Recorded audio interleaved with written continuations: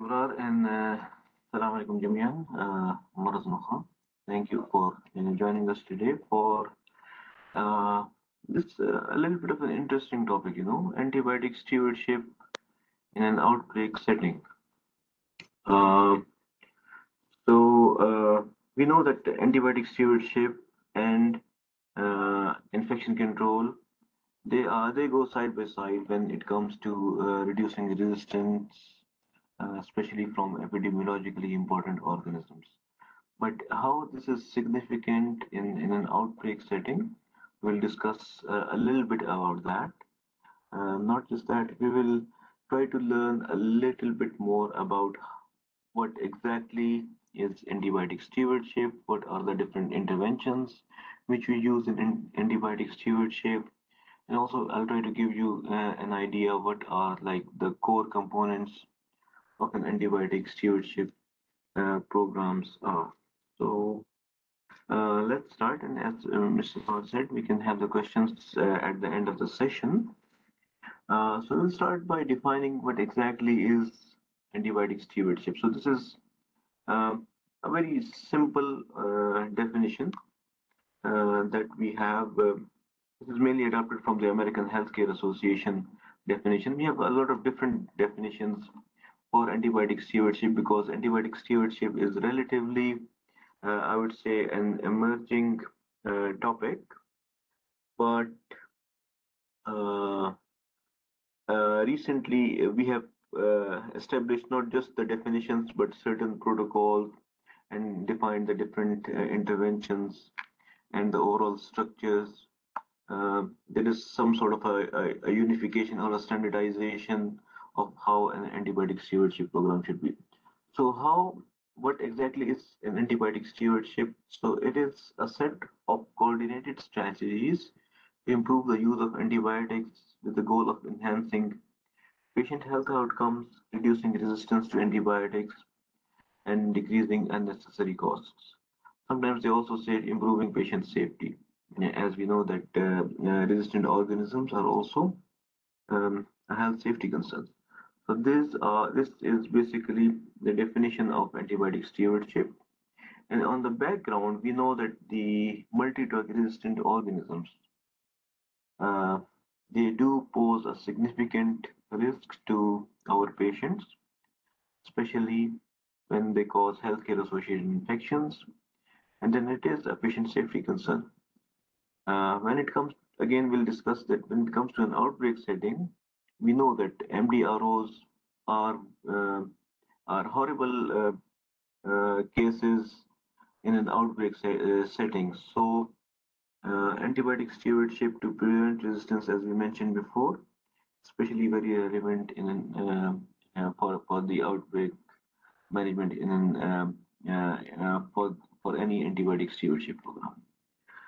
So antibiotic stewardship program has like different components, modalities, um, documents, or arms, I would say. So just to give you a little bit of the overview. So the main, uh, I would say, the organizational structure or uh, the paperwork or the policies, procedures, and documentation that we require for any antimicrobial stewardship program is having an antibiotic stewardship committee. So the role of this antibiotic stewardship committee is to not only to lay down the policies and procedures for an antibiotic stewardship program, but also to guide the antibiotic management team on how to work on those policies and if there are any challenges or concerns that arise during the work of the antibiotic stewardship program to address those challenges. The antibiotic stewardship committee is usually sometimes a subcommittee of an infection control committee. It can also be a subcommittee of your hospital's, pharmacy and therapeutics committee or any general committee. And it has a wider membership, which includes hospital leadership, sometimes even along with your microbiology, pharmacy, infectious disease physicians, intensivists, etc. people from your IT team, people from your finance department, if any administrative or financial support is needed. But um, also for the stewardship committee, they assign something which we call the antibiotic management team. This antibiotic management team is mainly clinical people with clinical roles, which include ID physicians, clinical pharmacologists, pharmacist, can be drug information pharmacist, can be retail pharmacist, dispensing pharmacist, clinical microbiologists, other laboratory personnel, other clinicians such as nurses, may include respiratory therapists, etc. So that's what constitutes the antibiotic biotic management team. And then the other things which are component of the antimicrobial stewardship program is your formularies, your uh, pharmacy guidelines, dispensing guidelines, therapeutic guidelines, and protocols. How we go about educating people on education, audits, etc. And then mainly, as the name says, they deal mainly with the antimicrobials, mainly antibacterials, antifungals, and antivirals. So part of your learning to have a working knowledge of how an antimicrobial stewardship program works is to review two committee meetings for any ASP recommendations that were made. If the antibiotic stewardship committee is meeting separately, then they should have their minutes there. If it's part of the PNT committee or the IPC committee, then you might find some recommendations in those meetings. So whatever is relevant to your setting, it would be wise to go about and look at those and look for any ASP recommendations that they have done. Also, maybe in the later afternoon, you can check with your friends in the pharmacy, and they should be able to guide you. What's the workflow for the antibiotics in the particular healthcare setting that you're working? So you need to trace from the time an antibiotic order is placed, either in a form of a prescription or as an electronic medical record, and then how the pharmacy receives that order, particularly order for an antibiotics, how they review whether uh, it's a restricted antibiotic or an antibiotic that is unrestricted, and what happens particularly if it is a restricted antibiotics, what stewardship interventions they do, what's the process for approval, is it sent to some other members, particularly those members of the antimicrobial management team, as we discussed, and then what are the workarounds, what are the restrictions, and most importantly, what are the interventions, what the pharmacy team or the clinical pharmacy team does when they receive an order that has a restriction. So this will help you understand the whole antimicrobial prescribing process, which will be good for your understanding of the stewardship program. Um, Anyway, so we said antibiotic steward. This is a little bit of an overview about antibiotic stewardship program in general. But what happens during an outbreak? So whenever an outbreak happens, especially that uh, of an epidemiologically important organism or an infection, for example, then we expect a surge in the antibiotic prescriptions. And then, because outbreaks often can lead to sort of a panic situation, so then the indications might be overlooked, or proper indications for prescribing the antibiotic prescriptions overlooked. So that's where the infection control program kicks in. So the ASP program and the IPC program shake their hands here especially in an outbreak setting, especially those of the epidemiologically significant organism. So we as IPC, Infection Prevention Control Professionals, uh, in cooperation with our clinical pharmacist, we are here in an outbreak situation, making sure that the infection which is infection in question during the outbreak, we get effective treatment for it. We mitigate any resistance response by making sure that the antibiotics being prescribed are correct and effective, and thus improve the antibiotic efficacy while preventing the resistance. So we'll see how.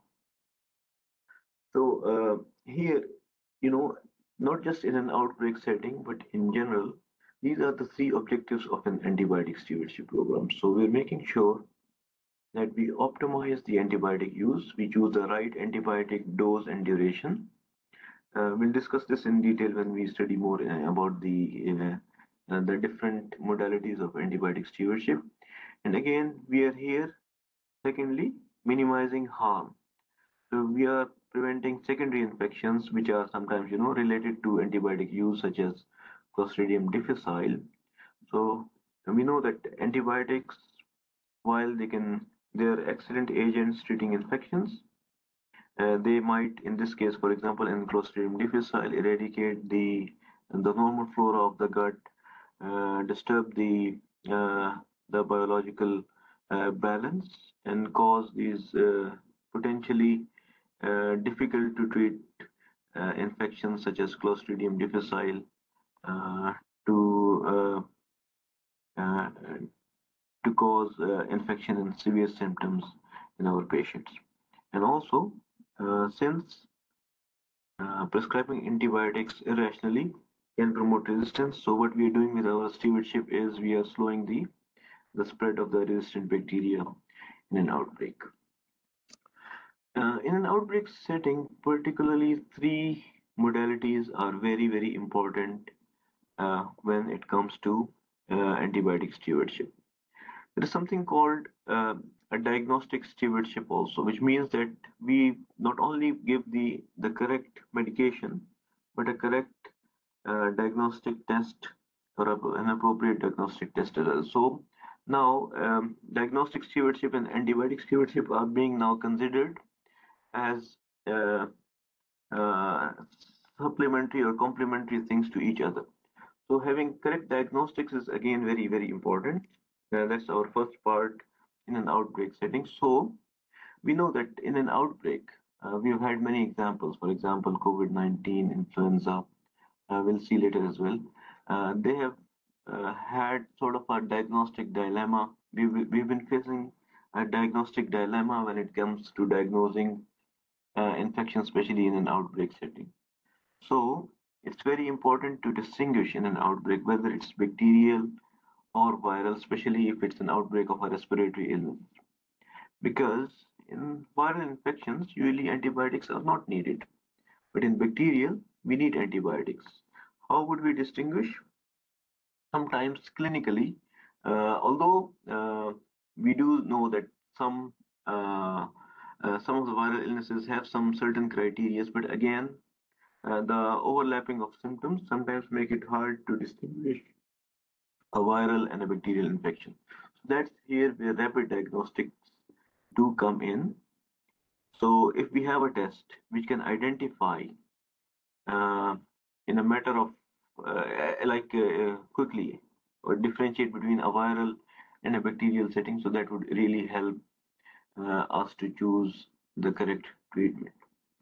So it would help us make accurate treatment decisions and avoid the unnecessary antibiotic use. And we know from our example during the COVID-19 as well, and before we used to have PCRs, which would take a long time, and then the physicians would start empiric treatment, sometimes often with antibiotics. But then when the rapid testing, like the lateral flow or the RAT test, rapid antigen tests, they came in, it really helped us in making better treatment decisions and thus avoiding antibiotic use for patients, for example, who were positive for COVID-19, because we know from our knowledge that antibiotics would not be of any benefit. Rather, they might even lead to adverse events.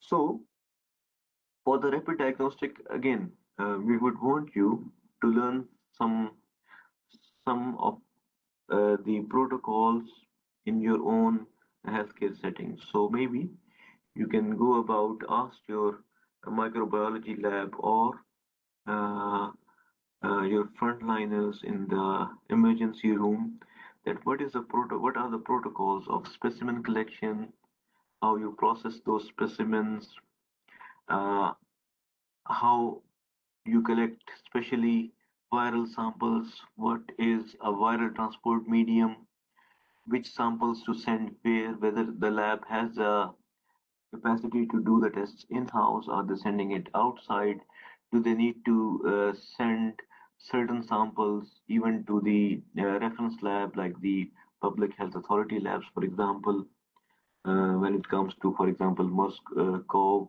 or even a COVID-19 sample for hospitalized patients, samples for monkeypox, for example.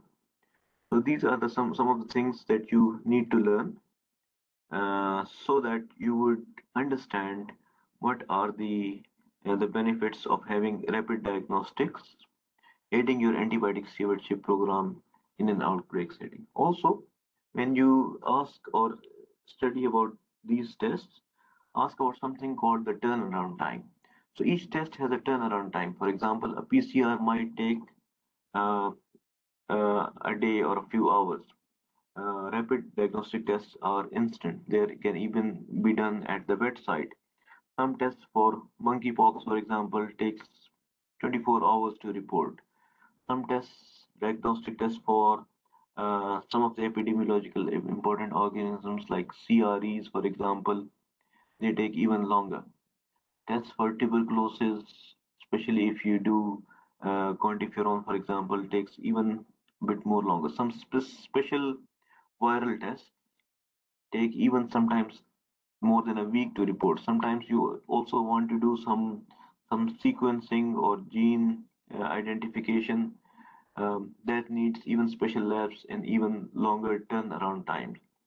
So these it would be wise or uh, beneficial for you to get these two information from your microbiology lab mainly to understand these principles because these are something which you need to have an understanding of when you're working in an outbreak setting. The rapid diagnostics or the turnaround time of the tests that you need uh, to order or request in an outbreak. Also, so once an outbreak has happened, another important thing or important concept that you need to know with regards to antibiotic stewardship is the protocol development. So, protocol development means you have guidelines or policies for specific diseases and which antibiotics to use. So, if having a standard protocol is always very, very important. So, that protocol will help you uh, monitor. Dr. Omar, Yes, Sabrar. the first one before this slide, with the sound, it's not clear. It's cut. Okay. Yeah. Please, you So, can repeat this slide. is the sound better now? Yeah. This now, it's okay. Okay. So, we were talking that, especially in an outbreak setting, we need to have three key ASP strategies in place, which are very relevant to an outbreak setting. Having rapid diagnostic, protocol development, education, and training. So, for the rapid diagnostics, it is very important that we have tests available which can help us readily identify the culprit bacteria or a virus for that. Because usually, especially in a respiratory disease outbreak setting, we know that most of the outbreaks are mainly caused by the viral infections. We have very recent example of COVID-19 where it is a viral infection, and then we know that antibiotics do not work or rather harm when used in a viral infection. So having rapid diagnostics in terms of a test that would rapidly or readily identify uh, the uh, the culprit organism would us make it easier for us to do faster and accurate treatment decisions. So we remember that initially when COVID struck, we were relying sometimes on the PCR, which had a very long turnaround time, sometimes even uh, 20, from as long as 24 to 48 hours, and that would sometimes delay the treatment that we would give to those patients. So with improved diagnostic, when came the lateral flow test, the rapid antigen test, uh, our ability to readily identify and diagnose this particular infection increased. So that helped us in uh, in making accurate and timely treatment decisions, and that prevented the use of excessive antibiotics for patients who were suffering from a viral illness that was COVID-19. So, rapid diagnostics is extremely important. So, for you, uh, we have suggested a couple of activities that you should be doing, that you should learn. You can go to your microbiology lab, you can go to your frontline staff, you can go to your emergency room, you can go to uh, your respiratory triage area, etc., where you can learn how or what are the protocols used for collecting samples, how you receive those samples, uh, for for testing, be it rapid testing, be it a request for a PCR, or even for advanced cultures, etc., how they process the culture plates, and then or even you can learn that for which uh, diseases, for example, some of the epidemiologically important diseases that currently facing, for example, you might not have a test which is done in-house in your lab, may be sent outside, sometimes even to a reference lab like the central labs or public health authority labs, etc. And there must be protocols in place in how to deal with those testing, especially when it comes to a surge in cases or with cases which have epidemiological significance in terms of causing outbreaks as well. So it's going to be a good learning opportunity for all of us if we go and learn those, not just the specimen collection protocols, but how we deal about processing those samples, how we interpret those samples, how we go about sending, dispatching those samples to an external or a partner lab if needed. And also an important concept as we learned as we are talking about rapid diagnostic tests. So each test has its own turnaround time. It can be up to days, it can be up to hours, it can be rapid done at the bedside with no turnaround time at all. So that again is very important concept to learn when it comes to our outbreak response. When we are responding to or when we are sending a lab, how much to wait, how much time we're going to wait before we can have the test result, because that would determine what interventions are we going to do.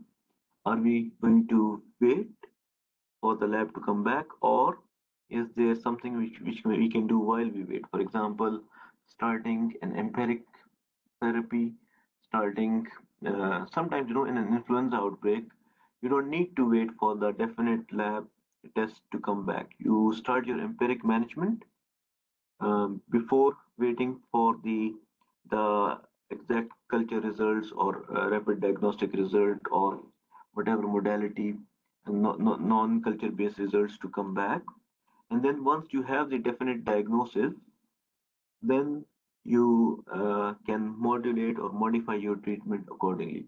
So you might have seen that whenever there is a case definition, sometimes the treatment protocols would say that even if you have like a suspected case, you can start empiric treatment. You don't have to wait for the lab confirmation of of the test, because most of the time, especially for some of the viral illnesses, the turnaround time for the lab test is quite longer, and the treatment cannot really delay. And also, sometimes you need to initiate treatment to prevent further transmission of the disease as well. So rapid diagnostic is very important modality for antibiotic stewardship in an outbreak setting. The second modality is the protocol development. So once you establish an outbreak,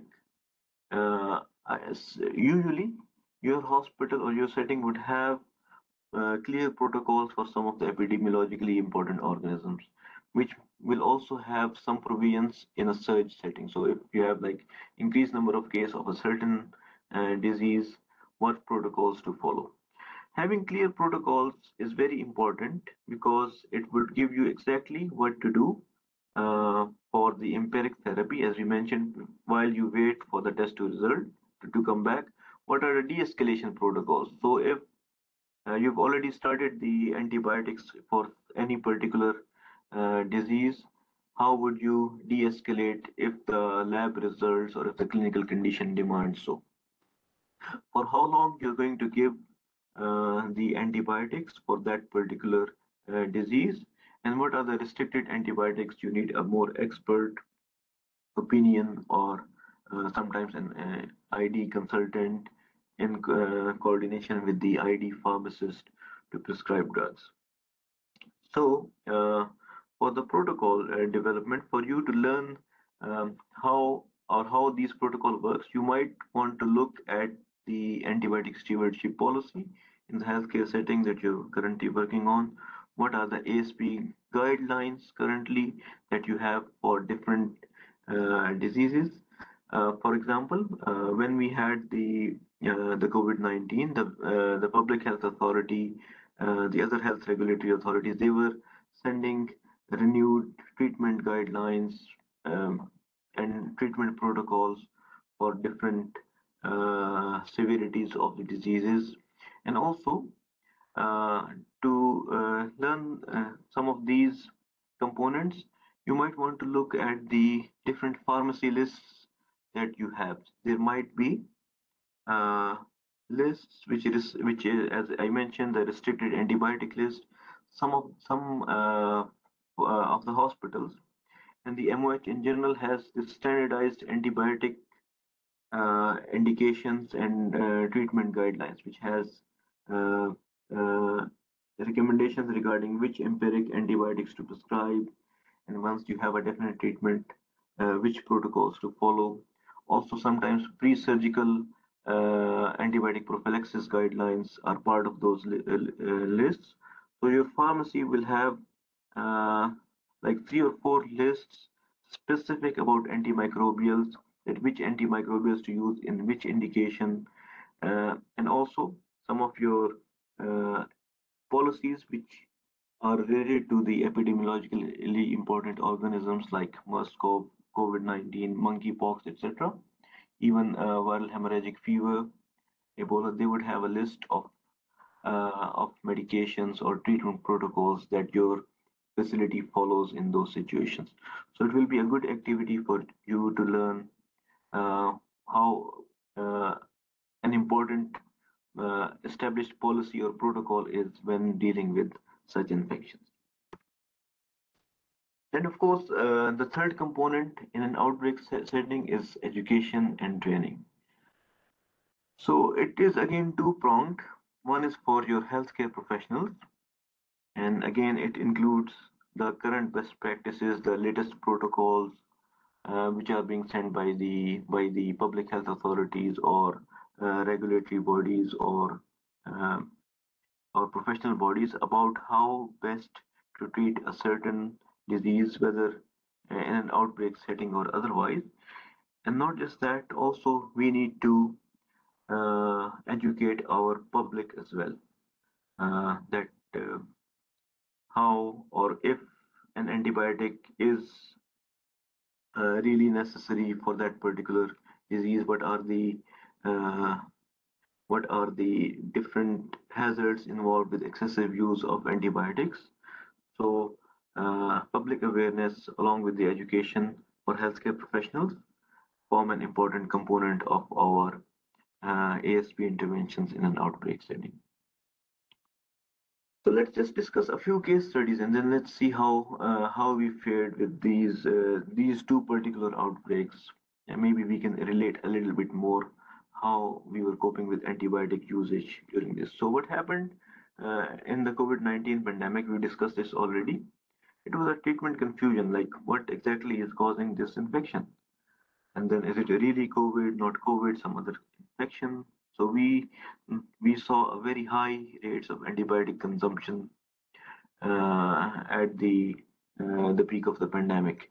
Especially we know the usage for antibiotics such as azithromycin was really high, and it's still being practiced actually. That whenever a patient is diagnosed with COVID-19, they would automatically also receive an antimicrobial prescription. So some of the physicians would argue that they are preventing superadded or bacterial infections, which is not always the case because we know that mild cases of COVID-19, unless there are some other risk factors, would go about by their own by simply by symptomatic treatment. So that's again we saw the MOH, and globally also we saw similar health regulatory bodies come up with guidelines where they did establish case definitions about COVID-19 so that we can differentiate COVID-19 from other infections, particularly bacterial infections, and then they emphasize on avoiding unnecessary antibiotics. So if you look at the literature also uh, for the antibiotic prescriptions that were given to COVID-19 patients, especially for in this study in an ICU setting. So this study found out that uh, most of the patients were prescribed antibiotics, and the ADE rate, which is the de-escalation rate for once they knew that okay the patient has COVID, in the control group was 27% in the COVID-19 group as compared to 52.2% in the control group. So patients who were suffering from COVID-19, the physicians were very reluctant in de-escalating the antibiotics or stopping the antibiotics altogether.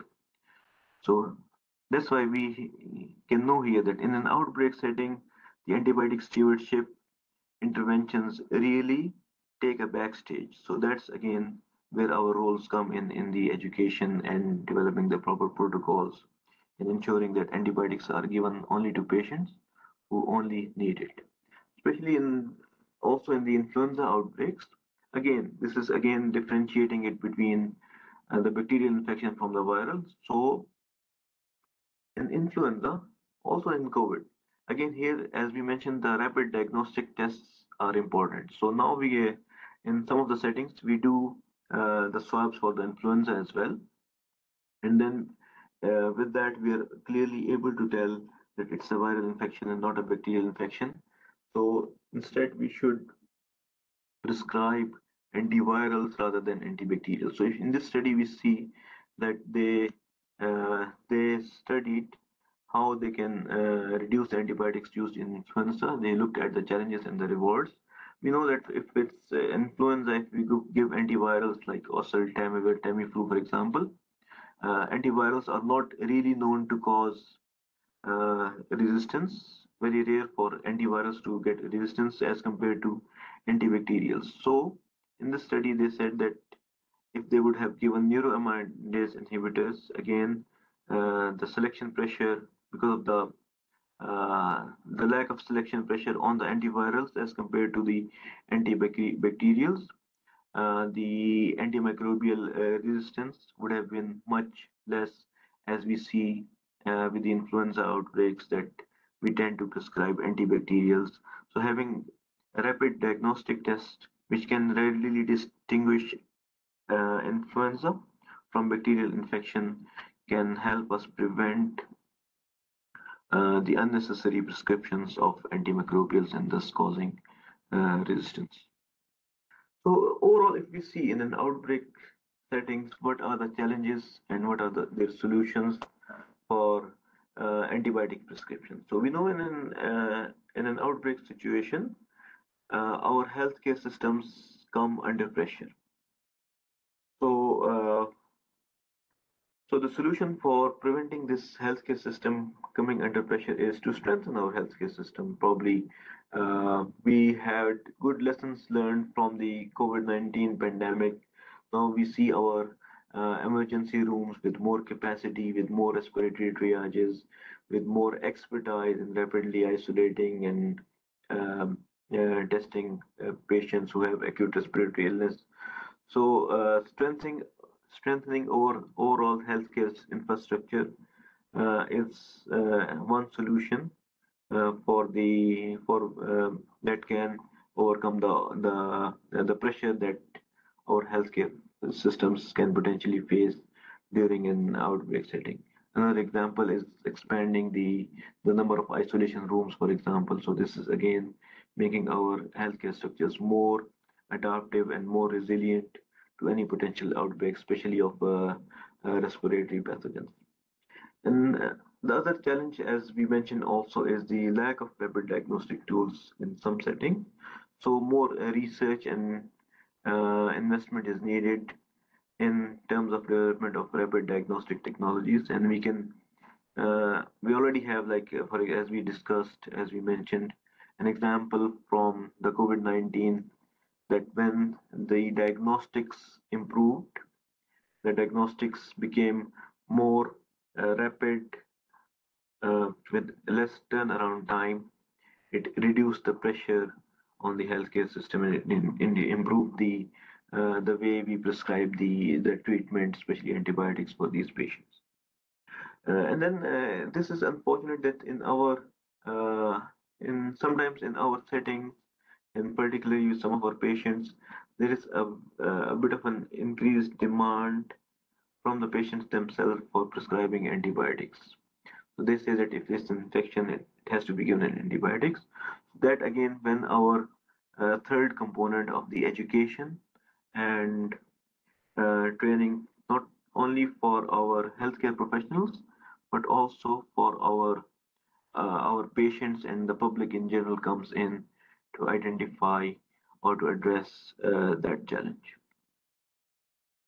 So we as healthcare providers at different levels have different roles when it comes to optimizing antibiotic prescribing practices. Again, the cornerstone or the very critical role is with our physicians or what we call our prescribers. So they need to be aware of the protocols and they need to evaluate the necessity of prescribing the antibiotics according to the guidelines and also to educate the patients if they don't really need an antibiotic. Next is our pharmacists as well. So they have a supportive role. Pharmacists are always the cornerstone of any antibiotic stewardship program. And then they are mainly responsible for dispensing and monitoring the therapy and to providing accurate drug information to the prescribers when it comes to different conditions. And then us as infection preventionists, our main role is the enforcement of these protocols and policies. So this is mainly our role, that we monitor the antibiotic use and the resistance patterns and implement the stewardship program through tracking and analyzing the patterns, identifying trends in antibiotic resistance, and then implementing the different arms of the antibiotic stewardship program. So on the right side, you see here a little bit of a schematic diagram of what antibiotic stewardship program is. We'll discuss this in a bit more details later. But again, implementing stewardship program and overseeing is the role of us as infection preventionists. And one way to doing it is through, of course, through surveillance, not only that of the antibiotic resistance, but also monitoring the healthcare associated infection rates. So this is anyway our core work. But for us, we are the link between the prescribers, the pharmacy, and also the end users or the patients that we serve by implementing the antibiotic stewardship program. And in the end, what our role should be, along with our partners in the pharmacy and the clinicians, is to track the antibiotic prescription patterns, the resistance data, and the clinical outcomes of those patients that we give the antibiotics. And then We can use various feedback mechanisms to improve and optimize the program through giving regular feedback to the physicians or doctors about how and when they're prescribing antibiotics for different conditions. And we can also make use of electronic health records and real-time data analysis if available, uh, to track for example, the unauthorized orders, for example, how like interpreting the antibiogram. We'll discuss that in a while as well, through use of technology.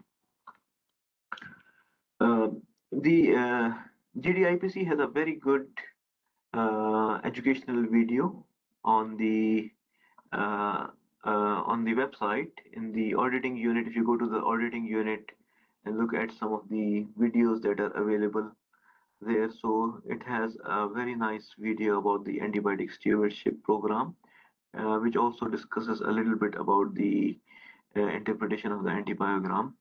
So I would encourage you to take a look uh, on that, and it will also have some explanation of various infection control audit standards that we employ for the antibiotic stewardship program. So that's worth taking a look. Talking of the antibiogram, I would say that we'll just discuss some anatomy of the antibiogram, the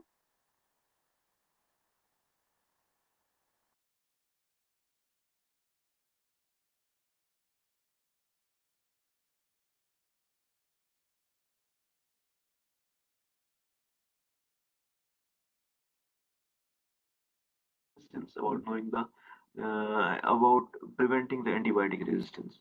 So how we would know that in that in one hospital setting or one healthcare setting or even in a health cluster setting, sometimes depending uh, uh,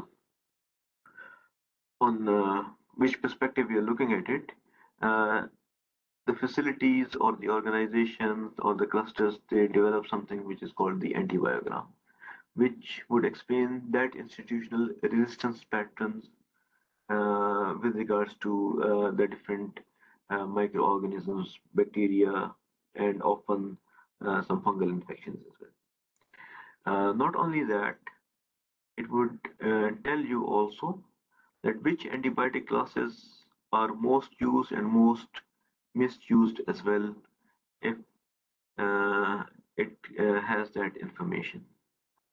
So it gives you the antimicrobial sensitivity information, the pathogens of interest which are prevalent or the most isolated in organization or an institution, and also it would tell you about the trends of various drug resistance that that you see uh, for those pathogens. There are some rules for an antibiogram. It should be presented at least annually. Some facilities do it biannually, and like two antibiograms or every 6 months they would publish. Um, One of the requirements that at least for one organism to appear on an antibiogram, there should be at least 30 isolates for that organism. This is a requirement, but if it's a small setting and if you don't have enough data, it's okay to include organisms which are isolated less frequently as long as they're making sense.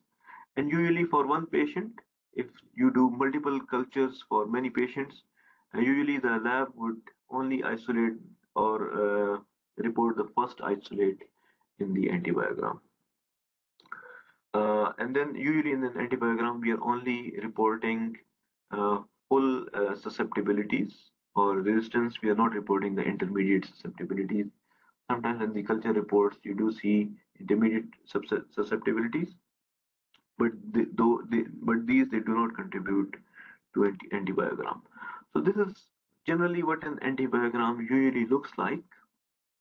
Uh, so on the first column, you see the different isolates. Usually the gram negatives and the gram positives are done in different tables. And then in the second column, you see the number of isolates for those particular bacteria. Let's, for example, uh, for the let's say Proteus mirabilis. So Proteus mirabilis, there were 75 isolates in one calendar year or 6 months, depending.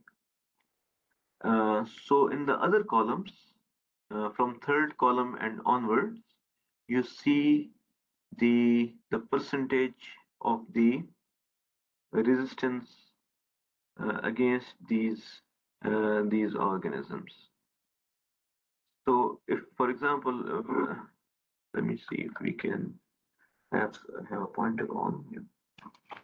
So if you see here in Proteus mirabilis, so we have 75 isolates. 88% of those were sensitive to gentamicin. And here you see the term 3 and 0.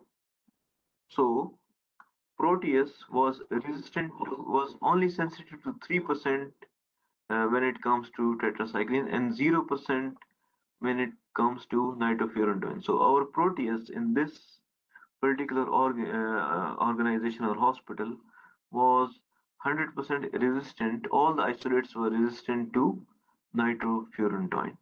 So this is the information the antibiogram gives you. I'm not going to go into the details because antibiotic biogram has a lot of other components as well, but this is something that you need to know. So, for example, if you have, let's take another example, E. coli with 254 isolates, you can see that 94% of the time it's sensitive to gentamicin. And again, for the meropenem, it's 99% sensitive. So that's why for the ESBL, we have the meropenems or the imipenems as the dominant susceptible antibiotic. We see here that cefuroxime is 66% sensitive only to ESBL. Okay, so if you see a prescriber prescribe cefuroxime to E. coli, which is ESBL, this should raise alarms that this patient is, or in your particular hospital, the resistance against cefuroxime is high. Generally, cefuroxime is not really prescribed for E. coli, which is ESBL positive anyway. So, if you see a antibiotic order with cefuroxime and your institution has only 66% sensitivity for E. coli, then you would interpret that cefuroxime is not the correct choice to be prescribed against E. coli. So this is just the basic information you need as infection preventionist to interpret your antibiogram. I know some of you have microbiology background and more advanced knowledge of the antibiograms, but first just for the basic infection prevention is these informations that you need to know. Sometimes you might have like a smaller antibiogram to report depending on the setting, and they would have uh, these reports. Sometimes you see these blanks. So the blanks is that because Proteus cefazolin it has intrinsic resistance, they would not do a sensitivity anyway for Proteus for cefazolin. But this is your role as an IP is that you should be able to give recommendations. So this is one very good example for having recommendations for different organisms with regards to the specific sensitivity or resistance patterns that you have for your your organization. For example, the IP has given a recommendation here that for E. coli, based on the antibiogram that we checked, that if it's not ESBL, then ceftriaxone, cefepime, and piptaz are likely to cover. But if ampicillin and sulbactam already started, then 60 to 90% would cover. So having aminoglycosides with uh, with the ampicillin is usually then recommended to have increased the coverage to more than 95%. So for the antibiotic program, usually your role as an infection preventionist is to give or recommend a particular antibiotic for a particular pathogen.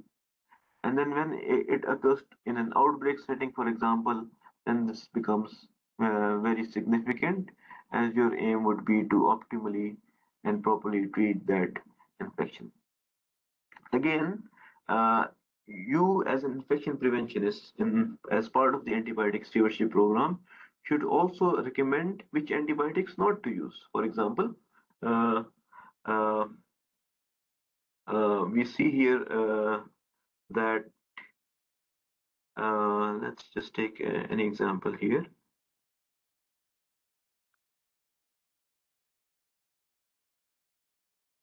Okay, so for gram-negative, which has, for example, a particular mutation.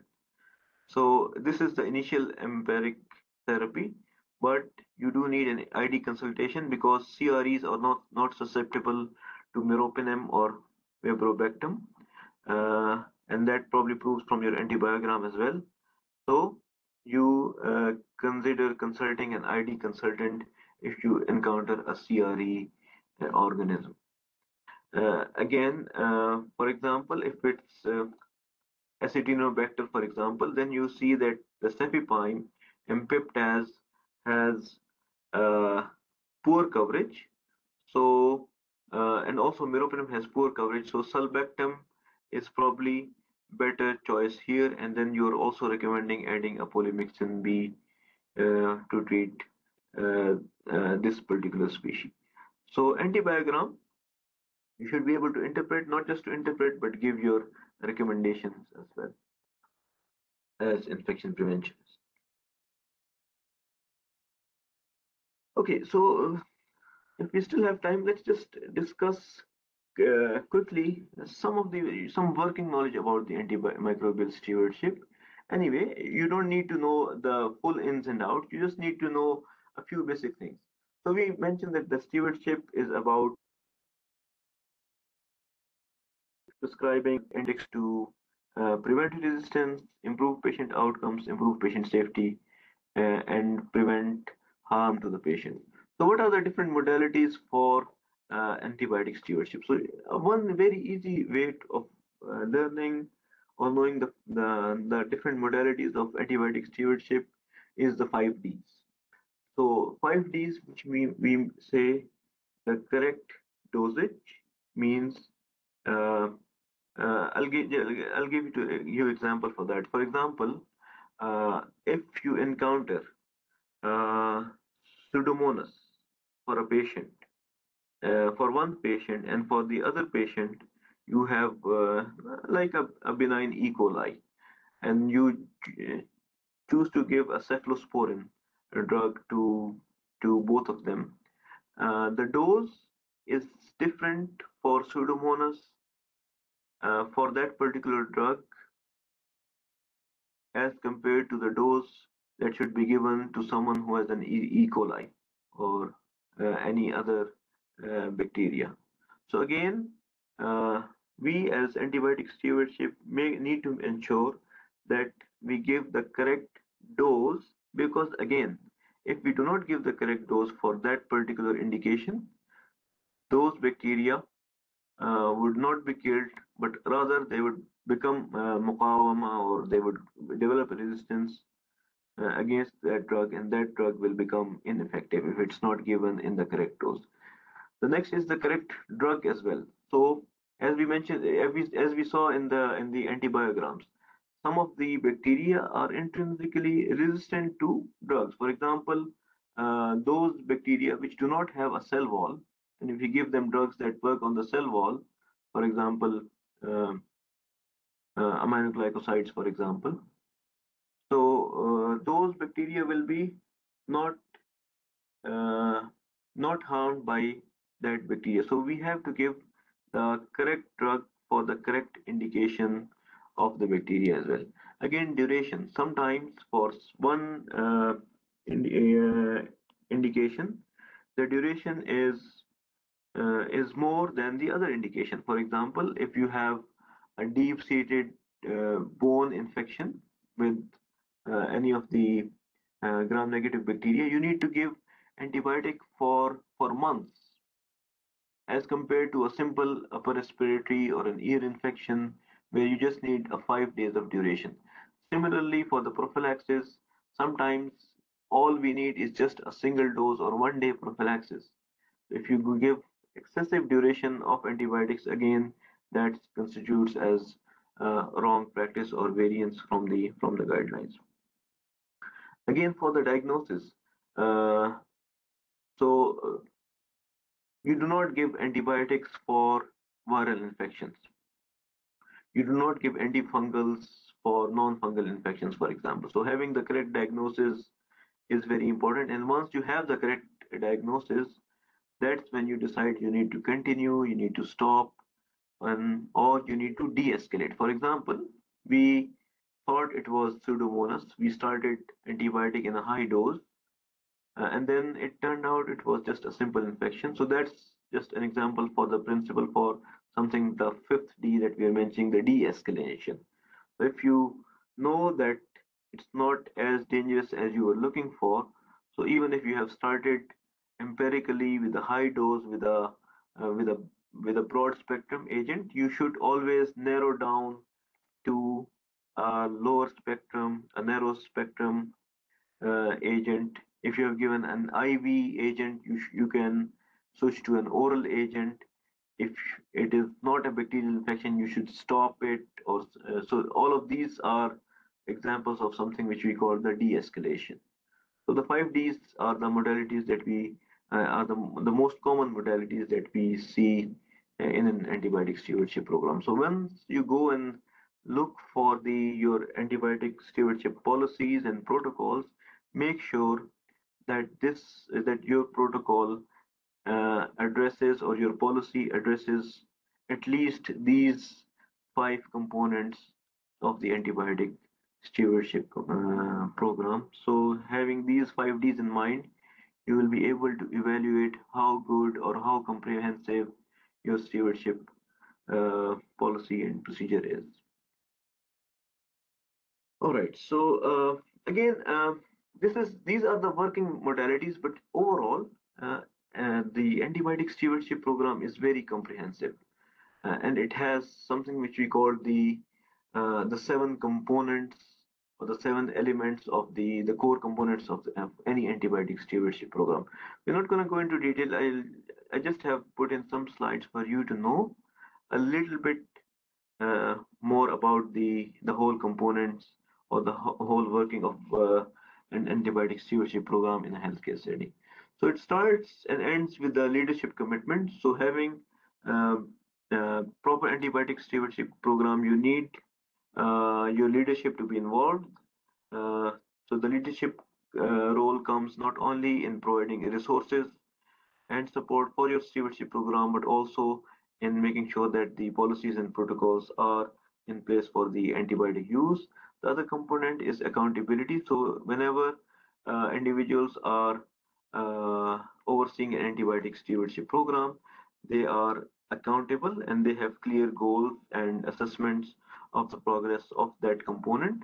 And those working in an antibiotic stewardship program, especially in the pharmacy and the microbiology, have working knowledge of proper antibiotic selection, restriction, proper dosing. And then if there are any challenges, they should be able to communicate or make actions for that change. So that makes the fourth component of an effective antibiotic stewardship program. And a tracking and reporting mechanism must exist, which is the fifth component about antibiotic usage and resistance patterns, be it in the form of a antibiogram, whether they're sending communications about restricted or unauthorized antibiotic orders in an organism, or the interventions, the number of interventions they have to do, pharmacy interventions, I mean. And then this data should be shared either with the ASP committee or the IPC committee or within the pharmacy and therapeutics committee to make rooms for the area of improvement. And then again, the core component number 6 for an effective antibiotic stewardship program is your education and training in making sure that both the public, as we mentioned before, and also the healthcare workers are aware about the correct antibiotic use. And then the seventh component is again the rapid or the regular review of your antibiotic practices, and whatever you learn from those practices, you should be adapt to change or modify your strategies accordingly. So, in conclusion, uh, we can now say that antibiotic stewardship does play some crucial role in an outbreak setting, not only to ensure effective treatment for people who are for patients suffering from the outbreak. It minimizes the resistance. It maintains good public health as well by educating them. And antibiotic stewardship in an outbreak is not an easy job. It requires a multifaceted approach, which involves rapid diagnostic, clear protocols, education, and robust monitoring of the practices as well. So that's it. We've come to the